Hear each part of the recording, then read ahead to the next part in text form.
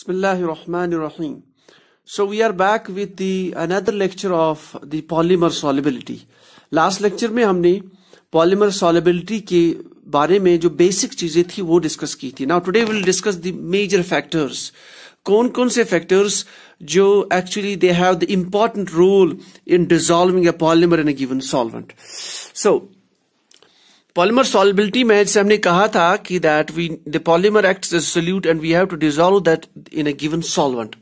So for polymer solubility, it occurs in two steps. Step number one.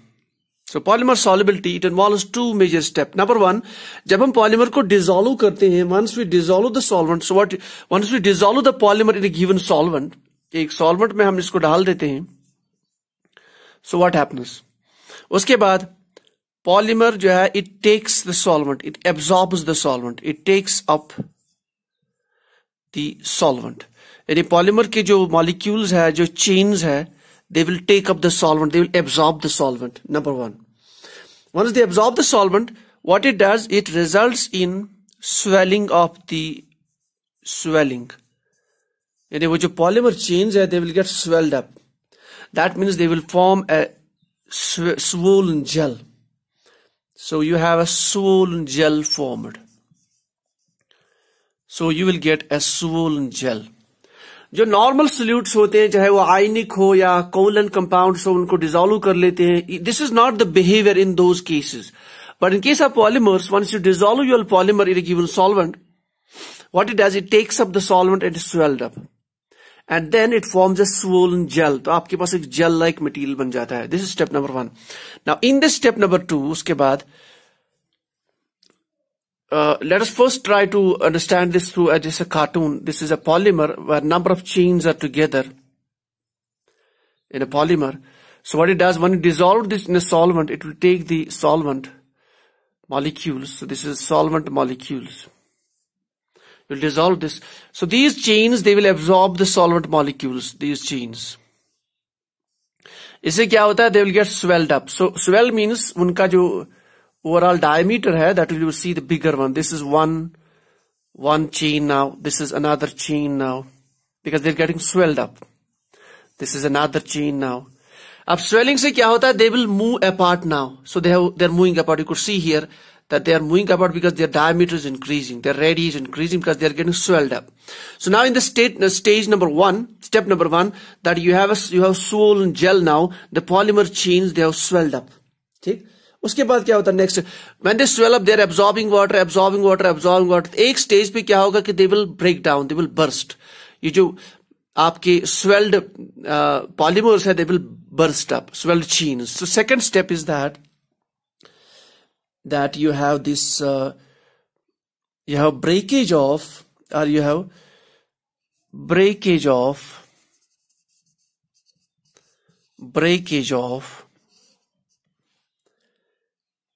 the swollen gel. जो आपका ऊपर gel बन गया, that is getting breaked. Swollen gel. Once it gets broken down, it merges with the solvent. That means it dissolves. So then what it does, once it gets broken down, the molecules are the chains. They will mix with the solvent. They will merge with the solvent.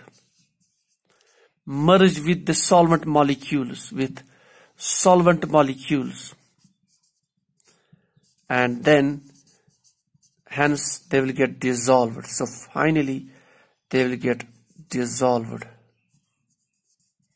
Now you have the dissolved polymer. So you have a solution form like that. So they will get broken down and then finally you have a polymer solution. And we know जो भी process होता है universe में, ये तभी spontaneous होता है. In this case also, you'll also have the process spontaneous. That is, the polymer will get converted to the solution only when the free energy change in the free energy, that should be negative. That is, decrease in the free energy should take place. ये decrease in the free energy जो है, I will not go into the mathematical part of it. ये depend करता है on many factors. For example, we'll discuss the factors now. So it depends on many factors. This decrease in the free energy, it depends on many factors. एक अहम factor ये होता है, that is number 1 factor, that is the nature of polymer and the solvent. Nature of polymer, it depends on nature of polymer. आपने जो polymer dissolve करना है in a given solvent, what is the nature of polymer and the nature of solvent? ये बहुत ही important factor है as far as the polymer solubility is concerned. इसके लिए important याद ये रखना है, कुछ polymers होते हैं, they are non-polar, and there are certain polymers which are polar. For example, if I take natural rubber, so natural rubber is लिख नहीं रहे, जो natural rubber होता है that is non-polar. And then we have another polymer like polyacrylonitrile.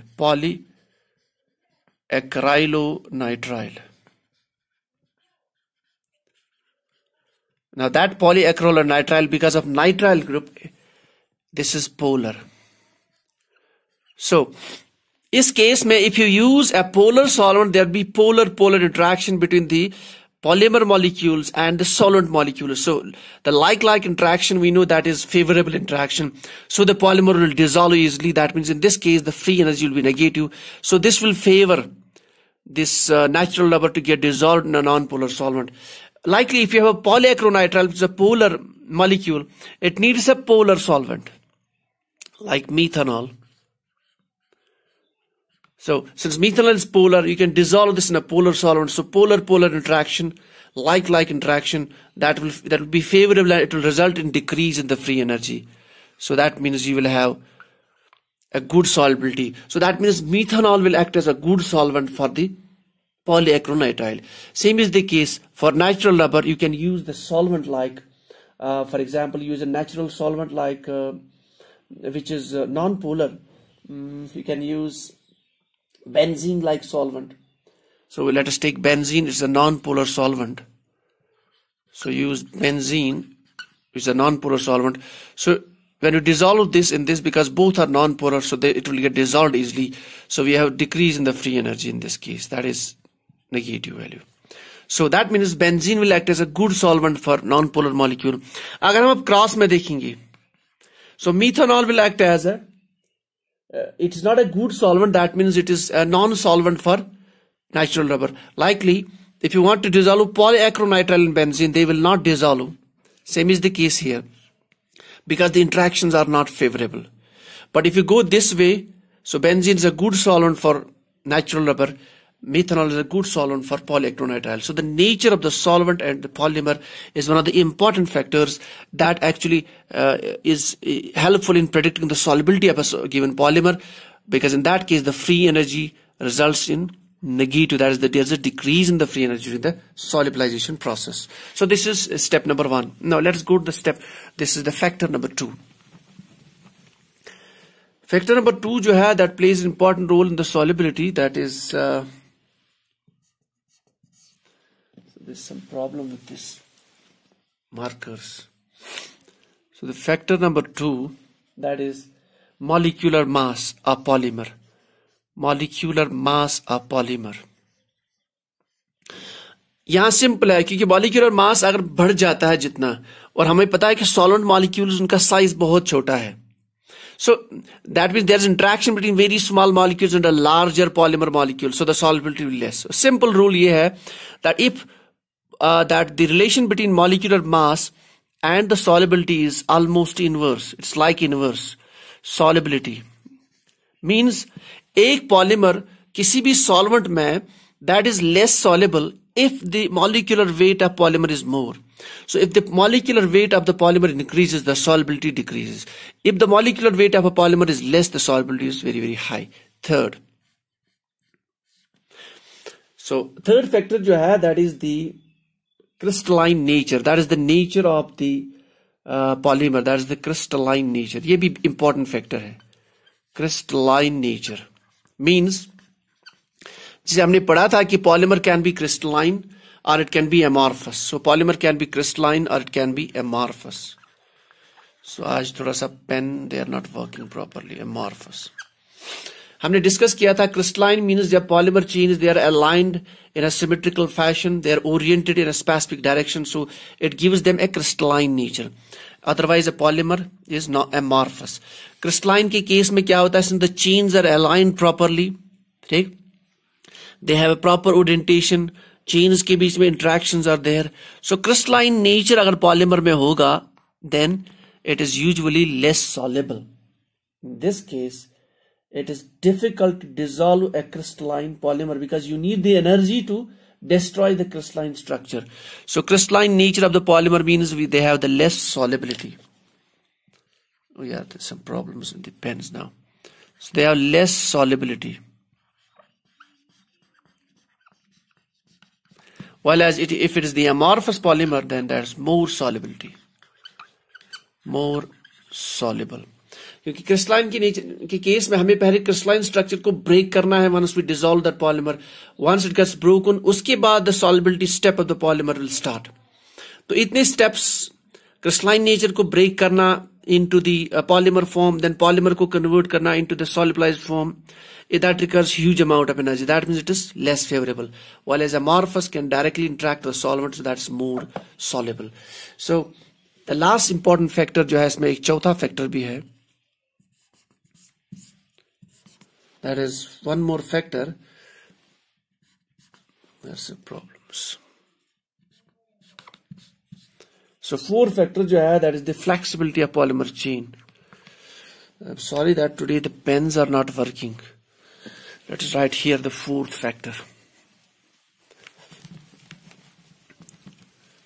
So the factor number 4, that is the flexibility of the polymer chain.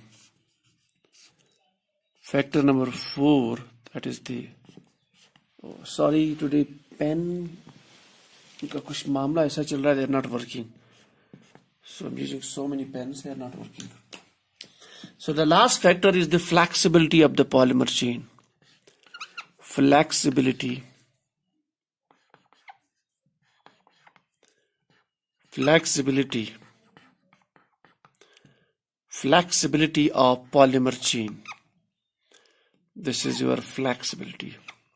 So the factor number 4, that is the flexibility of polymer. क्या means, what do you mean by the flexibility of polymer means? कुछ polymers ऐसे होते हैं जो बहुत rigid होते हैं और कुछ polymers ऐसे होते हैं they are very much flexible. Means flexible polymers, for example, if you have a polymer like which is very much flexible, means उसमें आप stretch भी कर सकती हो polymer को easily.